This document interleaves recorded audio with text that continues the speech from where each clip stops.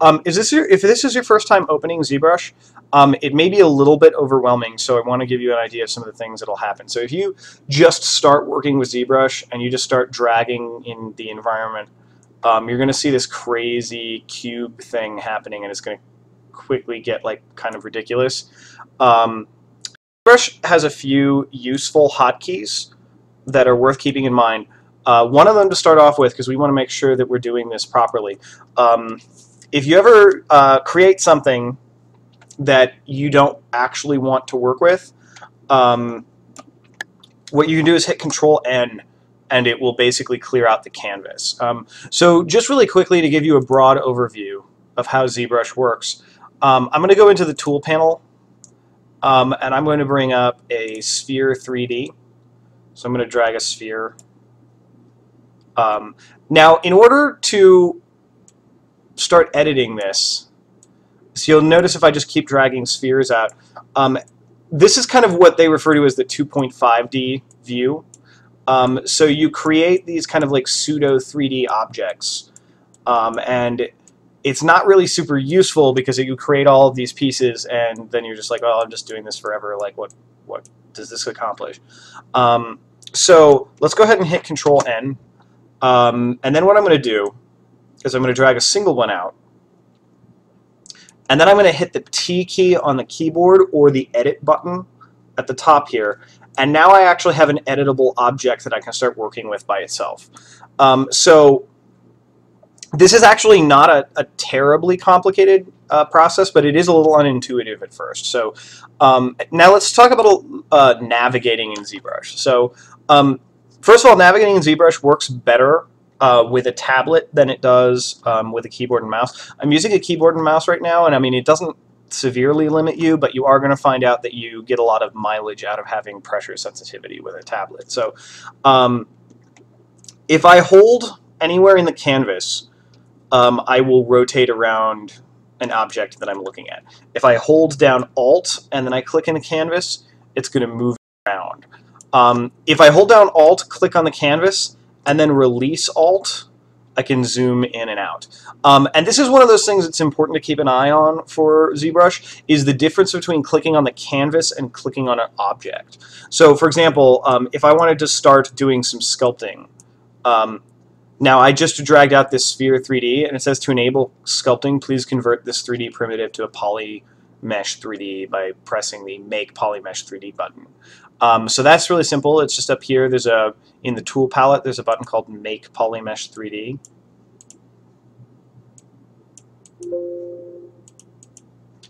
Now, once you have that clicked on, then every time you click on this shape, you're going to be making sculpting patterns.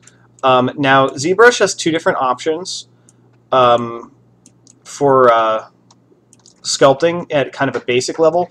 There's sculpting into and sculpting out of surfaces. So this is selected with the Z add and the Z sub options, but you can also toggle between those options by holding down the Alt key. So I can have Z add selected and I can sculpt outward, and then I can just hit Alt and I can do that. Then if I hold down Shift, it actually changes the brush that I'm working with to a smooth brush, and that gives me the option to have a lot of things at my disposal that are a little bit more more creatively freeing, so I don't have to constantly jump between tools. So if I hold down the Control key and click on a model, I can actually paint a mask. And then what will happen is that if I sculpt, it will actually just sculpt everywhere that the mask isn't. So you can see how I have this kind of creating like this crater effect here.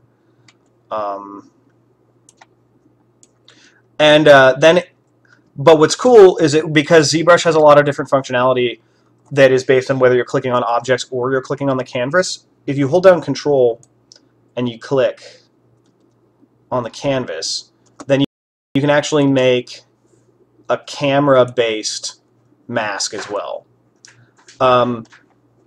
So there's a lot of really cool options here.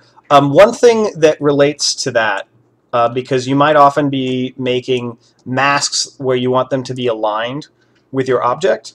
If you hold down Shift while you rotate, so normally you just rotate around freely, but if you hold down Shift, you can rotate to only exact axes of like up, down, left, right, front, back.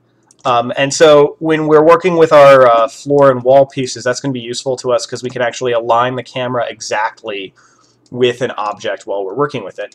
And then the other thing about masks is if you hold down Control and you click anywhere in the canvas, then you will actually invert your mask.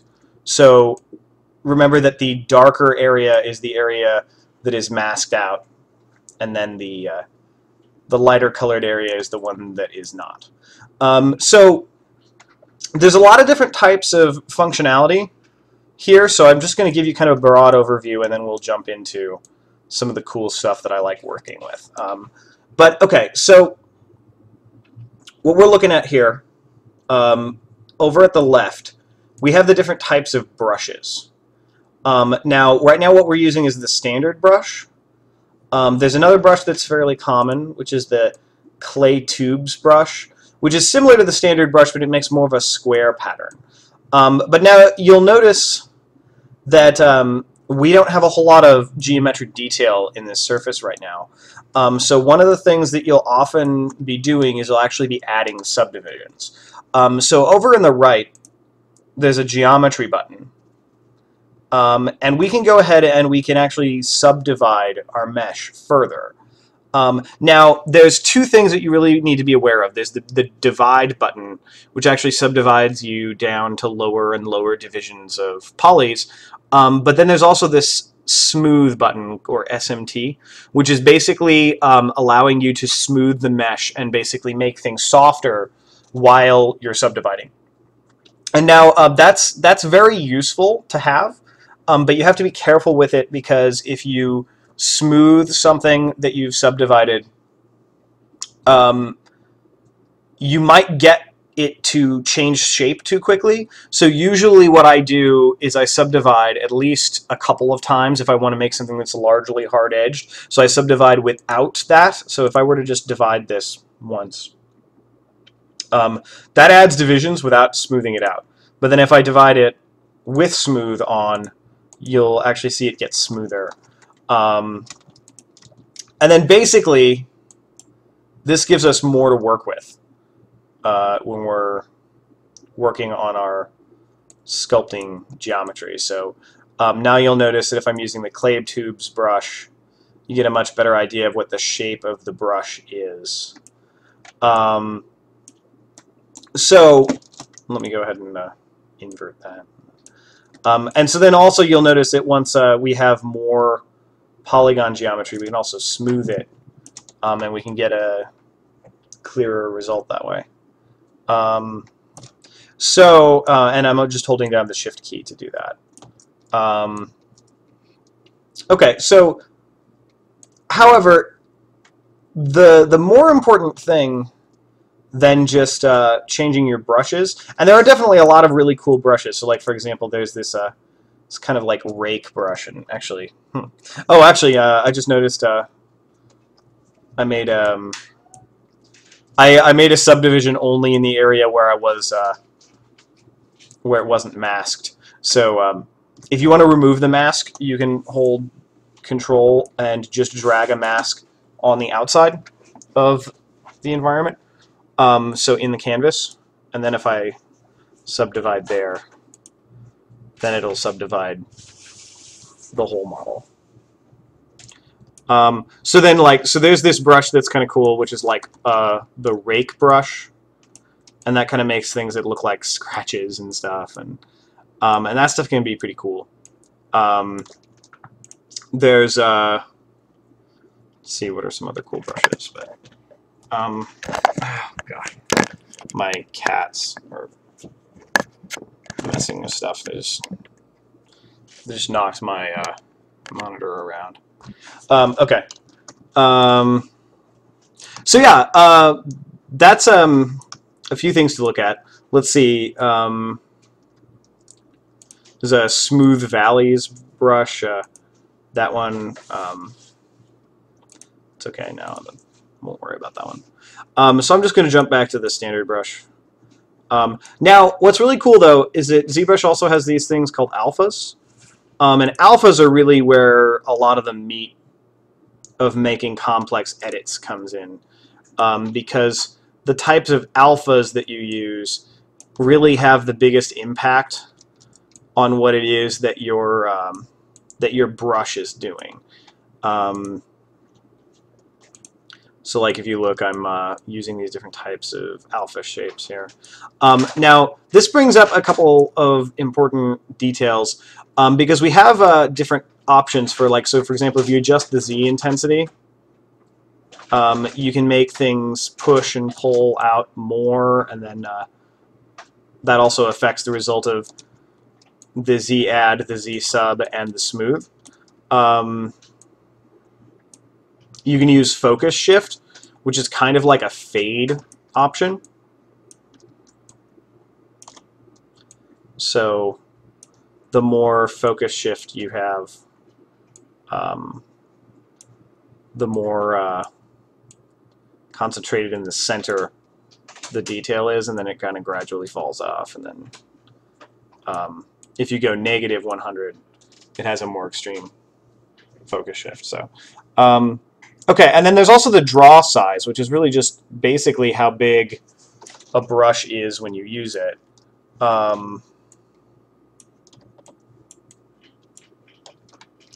And I think my object is really heavily subdivided here. But yeah, so yeah, those are really useful tools, but because they're so useful, there's also hotkeys for them. So if you hold down the S key and then drag left and right, it will change the size of your brush. If you hold down the O key, you can it brings up an option for adjusting your focal shift. And then if you hold down the U key, it brings up your Z intensity. And so that way you can make on-the-fly adjustments.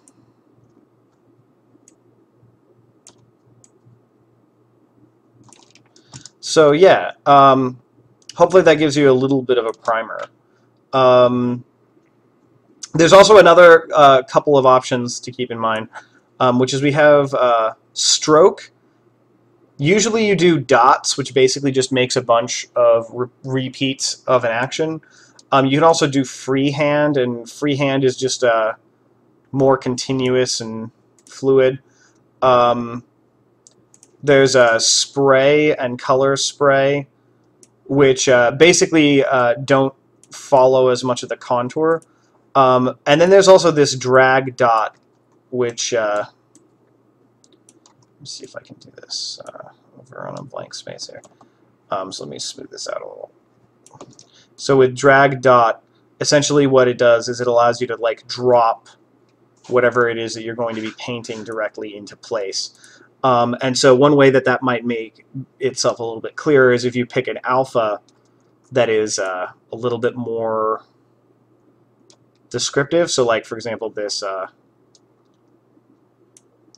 this arrow, if I maybe increase the intensity a little bit. So then you can actually place this arrow in a really specific fashion on the surface rather than